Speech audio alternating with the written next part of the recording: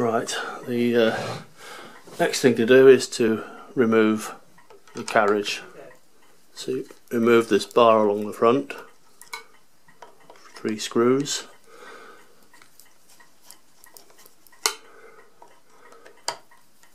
Crossheads on this one, but some of them just have normal screws. So I'll just get these out.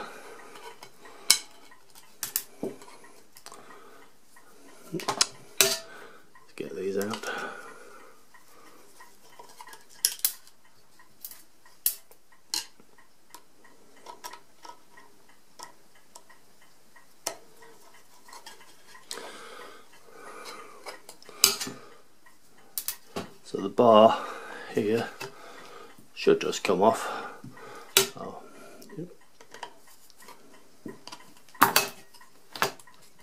Oh, there we go. So there's the bar that was a bit stuck. Carriage is being pulled to the left because there's a spring which was attached, which has now detached itself.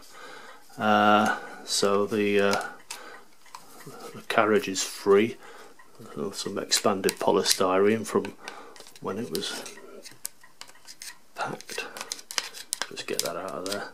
So next thing I'll do is take the covers off the carriage, and we'll see what happens with that. I have to say that the carriage can be a bit of a pig to put back in. That's the difficult bit, is putting it back. But anyway, well, there it is. I'll come back later.